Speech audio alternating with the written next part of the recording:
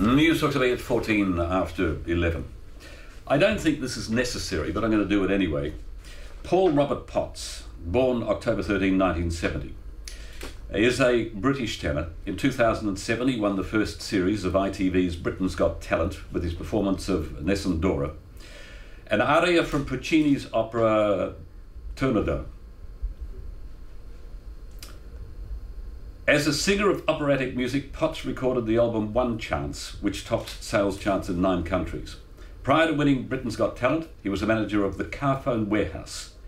He had served as Bristol's city councillor from 1996 to 2003, and he also performed in amateur opera from 1999 to 2003. Now, while this is not his first visit to New Zealand, I've got to tell you that it is, as far as I'm concerned. Paul Potts, good morning.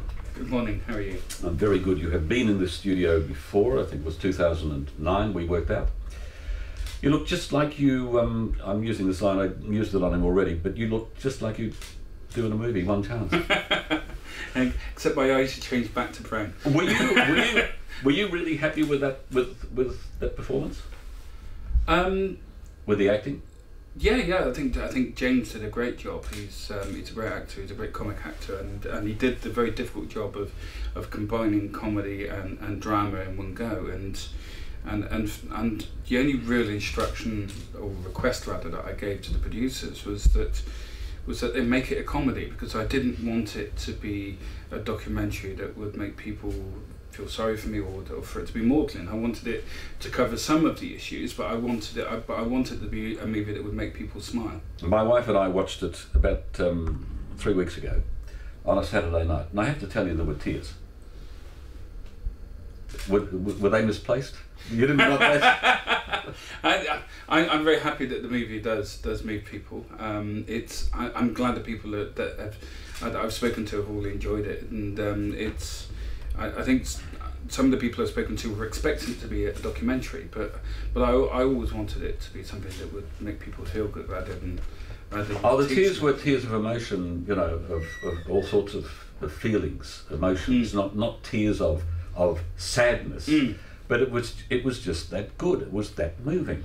It was very touching.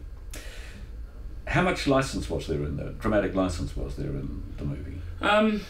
Well, I can't really cover 43 years of life in an hour and 40 minutes very easily. So there was some, but it's a really good representation of how my life turned out, and a lot of the things that have been dramatised a bit are things that I would do. They've got my personality fairly well. One particular instance is the Pavarotti masterclass, which in actual fact went quite well. What they did is they changed the situation of it and made it a like an audition in front of a panel and just a few singers. And if I'd have been doing it in that circumstance, there's every chance that I would have completely lost my nerve, because I had been there and I had done that, and I have been in like an Stedford class, like a local singing competition where the only people watching me are my competitors and the person examining me, and I have gone into that situation where I've had to go and get some water, had to stop and start again, and then just completely lose the words, and so it's very realistic. So, but that wasn't the way that it turned out on that occasion. No, because it was more. Let me just recap this. In this scenario, Pavarotti's sitting there, and he's being quite Pavarotti-ish, I imagine, and quite curt, and you fell apart in the movie quite completely. You know, it was just it was terrible, and I related to that, and I'll tell you why in a minute. But it wasn't like that. No, it went really well, but mainly because I actually had a real audience there, not just people that were examining me. So that it's quite I'm trying to think of the word I'm trying to think of, but it's quite bizarre in that I do tend to be quite shy and quite nervous. But if I've got a real audience, I'll feed off the audience. I can go into this particular place in my head that I go when I sing. But when I'm being examined, it's completely different. I don't have that safety, and because I had the audience there, then I was able to relax and enjoy it as much as I could, even though I still run out of breath at the end of a phrase. And Pavarotti did tell me that Rodolfo would never have run out of breath at that particular moment. But he did generally like my voice, and he asked me to sing again. So you walked out of there feeling good? Yeah, but the flow of the story is exactly right, because it didn't lead anywhere. I still went home and had to go back to the job I was doing. I had to go back to manual work, and I had to go from describing myself as a singer to going back as a shelf stacker, which for me felt quite difficult, because for a couple of months I was able to describe myself as a singer, which is how I always wanted to be, but I never really saw it as being attainable. But for that brief period, I was able to live my dream and be a singer. This little comparison, I have to mention it. You mentioned Eisteddfod. They used to have a commercial broadcasting section in the Sydney Eisteddfod in Australia, and I was too young, and I put my age up and cracked the finals, and then got up on stage in front of the whole audience and made an idiot of myself. I mean, I just walked off there knowing that I'd bombed badly. So I related to the way it's portrayed in there. What I really wanted to drive at with regard to dramatic license was your father. I was particularly intrigued with the relationship. Was that true, or was that dramatised? My dad was in a position where he didn't enjoy classical music. But was he such a prick? My dad was definitely the disciplinarian in the family, and he could be he could be prickly. But he was portrayed as a not a very nice man. He has his moments, as do we all, and the power balance is very accurate, as it is in many families. You know, the father always feels like he's in charge, but that's not how it works. It's the mother that's in charge. She just tells the father that he can be in charge. So it's always the matriarch that really runs the family. As Julie Walters plays so well in the film, she gets her way, and that's usually the way. Were you treated as appallingly at school by those other kids? Worse, I'd say. Really? I asked them to play it down, because I didn't want it to. I didn't want it to be a dark space that you couldn't get past. And if it was too dark, because I kept certain issues out of the film. In my autobiography, I've talked about it in much more detail, and it got to a stage. Bullying got to a stage where people were trying to throw me through windows and throwing bricks at me, and all 70 people on a coach all screaming things at me as the teachers just watched, and that put me in a situation where. I'd gone beyond the point of thinking about suicide. I'd actually thought that I didn't deserve to escape from life, that I just had to suffer it, and that was my punishment for being who I was. And it got to a point where I suffered sexual abuse as well, because if you feel you have no value, anybody that wants to do things to you will be able to do that, and you'll just let them, because if you don't feel you have any value, then you won't oppose them. And of course that just reinforces that thought. But I didn't want these issues to be in the movie, because I always wanted it to be a comedy, and because I felt the message would come across better that way.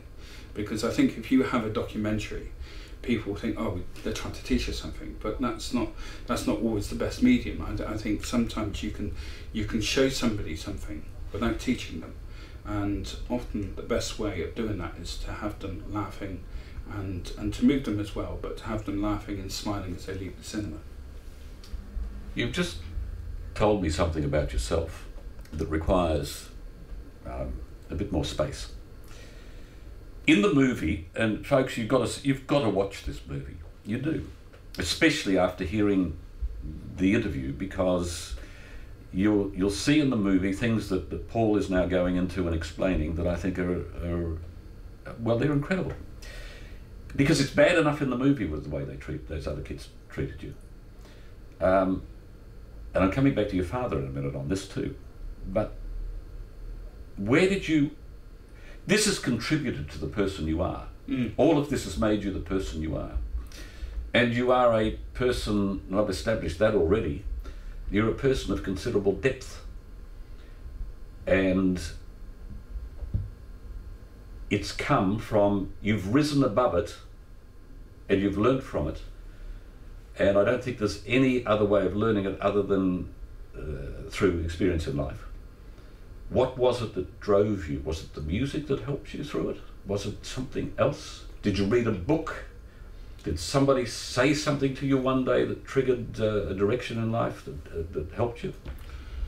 I don't think there's a book you can read that unlocks things. I think you can only unlock the door yourself. And for me, singing gave me a space that I belonged in, and there were times in my childhood when it was the only place I belonged. It was the only, and so singing has always felt like a key opening a door into an area that was mine, and I belonged there. And to take the risk of taking up singing for me, the majority of my life was something that I didn't really have the nerve to do, because what you're doing is you're opening up that world, and when you open that world, you're not just letting the good things in. When you open the door, you let everything in.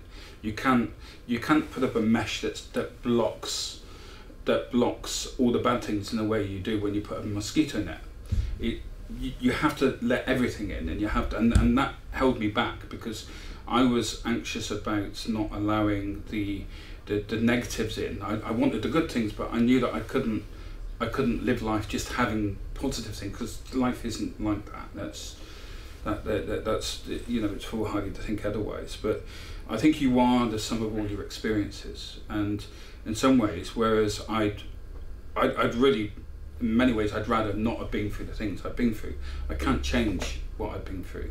All I can do is just try and keep going, and that really is the message of both the book and the movie, that you have many obstacles in life, but it's your responsibility as a person to keep going. And what I found wasn't present in schools, and which still isn't present in schools to the right extent, because there's been, in the UK, just over the last 3 weeks, there have been 4 suicides of teenagers who have found it too difficult to cope with bullying. And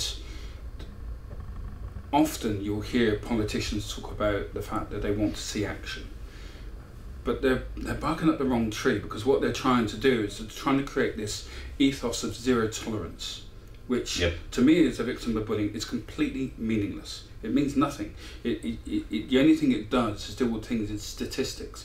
Statistics have no emotions. People have emotions, and and children and adults get bullied as well. They need somewhere to turn, and they need somebody to speak to in a way that they don't have to lay blame anywhere, because that blame cycle it's difficult, and yes, people want to see somebody blamed and want to see somebody punished. I'd rather see bullying victims get support and be able to talk about what they're going through without there being any sense of blame, without having to name people, and for it to be that victim's decision whether any action is taken, and for that to be their decision. I want to pick up on a couple of points after the break.